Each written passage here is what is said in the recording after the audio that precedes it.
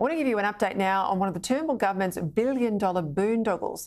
Back in March 2017, Malcom Turnbull announced plans for a $2 billion expansion of the Snowy hydro scheme. We were told the expansion, which you know was dubbed Snowy 2.0, would generate enough electricity to power 500,000 homes, all the while cutting power prices and improving the reliability of renewables. Now, Turnbull himself described it as a game changer, a nation-building project, he said. Except since then, Snowy 2.0 has been beset by problems.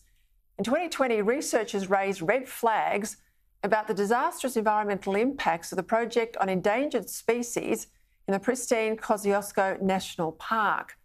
Then last year, energy experts found that the cost of Snowy 2.0, again quoted by Turnbull to cost $2 billion, could blow out by as much as $10 billion. Well, this week it gets worse. According to the Daily Telegraph, the $3 billion interconnector, which will deliver power from Snowy 2.0 out to where it's needed, well, the interconnector won't be built until 2031 at the earliest. Now, that's 6 years after we're told Snowy 2.0 will be completed and 14 years after Turnbull's announcement. What's the point of generating power if you can't get it to the power point? Good Lord.